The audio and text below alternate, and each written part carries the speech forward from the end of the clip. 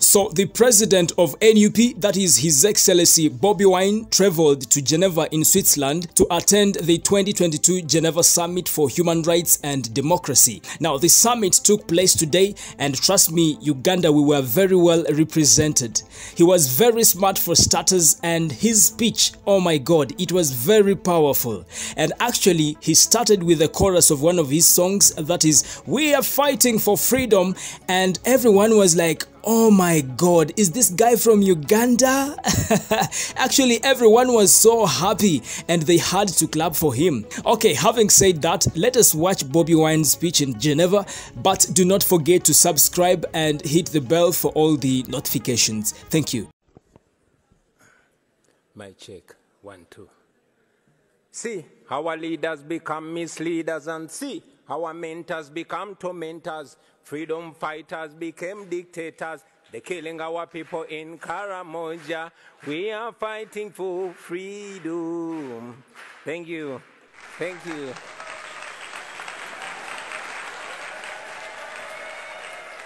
Thank you. Thank you very much. Thank you for the opportunity to share my story, which also represents the story of very many Ugandans that have endured human rights violations for the last 36 years. I never intended to get into politics, and neither did I pay much attention to the political space until my personal consciousness was awakened rudely by my personal humiliation at the hands of a security operative. I'm a musician, and in 2005, I was the hottest artist in town, singing about parties and girls and money. And so, like any other 23-year-old who is successful, I went out and bought a big fancy car, a Cadillac Escalade with spinning wheels and a personalized number plate, Ghetto. One day, I was at a nightclub in Kampala when a security operative pulled me out of my brand new car, slapped me in the face, and put a gun on my head. And he asked me, "Yo, why are you showing off? Don't you know that this country has owners?" I drove away humiliated, and this horrible feeling was all over me, a feeling of you deserved it. Because he was right, I thought I was safe as a celebrity, partying with the rich and powerful military generals, whining and dining with them. But I did not know that it didn't change the reality that I was just a boy from the ghetto, and that I would not be free from their oppressive rule until everyone in Uganda was free. That incident reminded me of the humiliation that many Ugandans faced every day. I couldn't forgive myself for having allowed my temporary and deceptive comfort and elevation from society to blind me from the plight of my fellow disadvantaged people. And I decided on that day that moving forward, I would be a voice of social justice. For 36 years, Uganda has been under the rule of General Yoweri Museveni. More than 85% of Ugandans have never seen another president in their lifetime. Not because the law allows it, no, but because he has always changed the constitution with the help of a compromised parliament, and he has always rigged elections with the help of a personalized military. But regardless of all this, the Western world continued to tolerate and enable General Museveni because he is considered a useful dictator, good for regional security and national stability, even if he bends a few rules. But that's not true. General Museveni rules Uganda with an iron hand. He deploys the military against the citizens and students. Those who oppose him are either put in prison, tortured, or killed. His administration ranks one of the most corrupt in the world. his family members and henchmen have plundered our nation at the expense of healthcare, education, and other social services. So, sitting there in my fancy car, beaten and humiliated, I knew I could not stay silent anymore. So, for the next 10 years, I dedicated my music to the plight of the common Ugandans and the fight for human rights. In 2016, General Museveni rigged the election and declared himself president again. And that's when I decided that if the parliament could not come to the ghetto would go to the parliament. In 2017, thank you. In 2017, I decided to run for a parliamentary seat. Our constituency campaign turned into a national campaign, and we won the seat with 80%. Then we started the People Power movement to awaken a generation of young Ugandans, talking to them about democracy and explaining to them why they must get involved. This annoyed General Museveni, and from then we were branded as enemies. In 2018, while on a campaign trail in the northern Ugandan district of Arua, General Museveni decided that it was too much for him to take. He alleged that our supporters had stoned his motorcade, and for that reason, the military was given orders to shoot and kill. I had just stepped out of my car when suddenly I heard gunshots, blah, blah, blah. My driver and friend, Yasin Kauma, was shot dead in the car seat that I had been occupying just a few minutes earlier. I took a picture of him and tweeted it, him lying in a pool of blood. I tweeted it with the caption, "Police has shot my driver dead," thinking they've shot at me. And then the Special Forces Command, a section of the military that is led by General Museveni's son, Muhoozi Kainerugaba, started hunting for me. For the next 8 hours, I hid in a random hotel room as they broke down every single door looking for me. Meanwhile, my tweet went viral, and suddenly the entire world was watching Museveni. So when they finally found me, they did not kill me, but they tortured me to near death. I was detained in a military base for several days. Not even my family knew where I was. I later learned that people protested in very many parts of the world calling for my release. And for this, I am forever grateful, because if it was not for that pressure, I'm sure I would not be alive to talk to you today.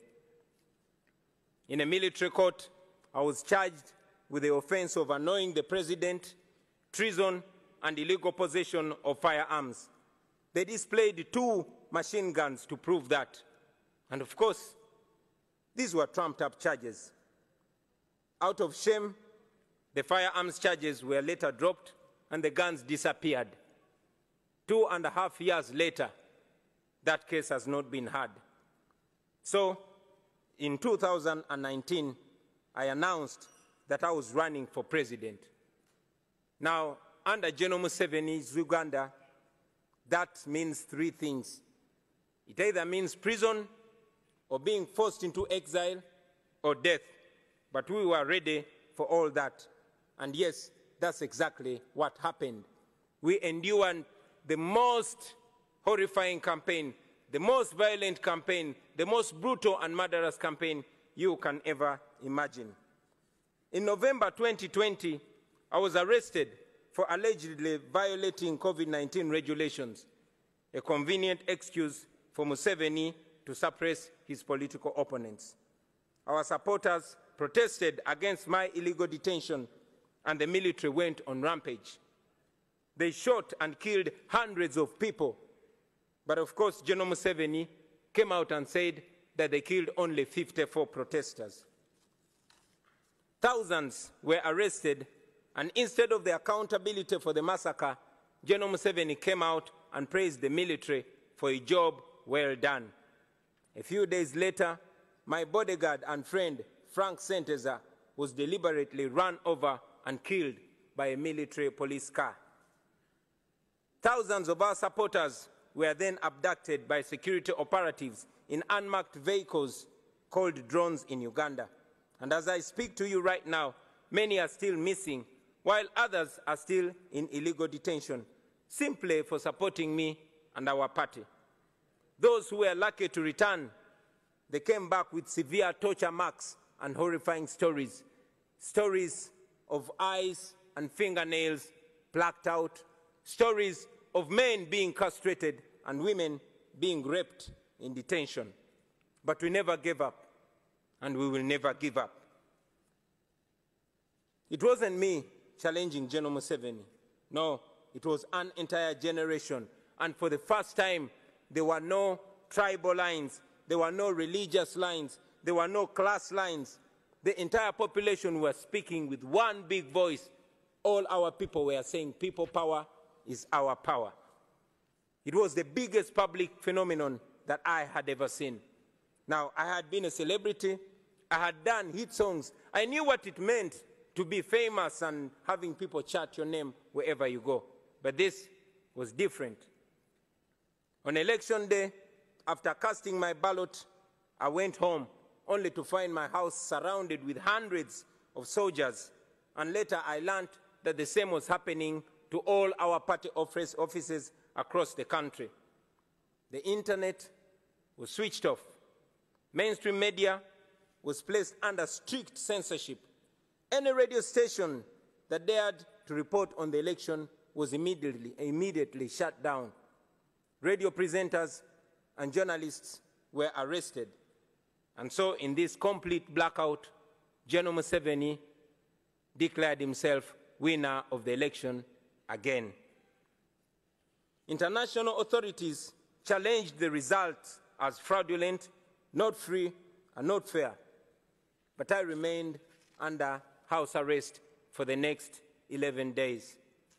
Ladies and gentlemen, it is not an exaggeration to say that my life is in danger because I live in Uganda, and after here, I am going back to Uganda.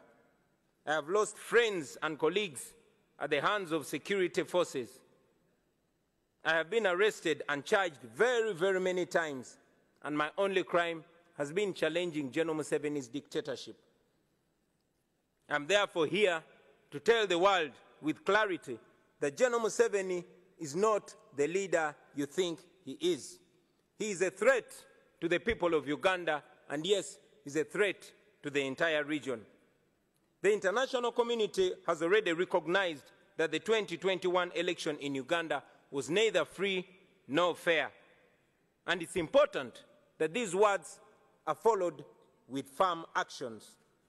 First, we call upon the world leaders to stop shaking General Museveni's blood-stained hands through funding and cooperation. Secondly, we call upon the governments and organizations all over the world to impose sanctions on him and the people that he uses to torture and kill innocent citizens. Thirdly, we call upon all those who value democracy and human rights and the rule of law to isolate General Museveni because he has distinguished himself as an excellent violator of human rights who has no respect whatsoever for human life and human dignity. And fourth, we ask you to support our demands for accountability for the crimes against humanity that he has committed and continues to commit against the people of Uganda. Now, for far too long, the Western world has believed that allowing dictators to hold their nations hostage is an unacceptable cost for perceived security. Leaders who tolerate dictators and treat them as legitimate partners are complicit in their crimes. Please do not be partners in crime. Do not sacrifice your moral obligation. Do not sacrifice your moral obligation for short-time convenience. Please stand on the right side of history. I thank you.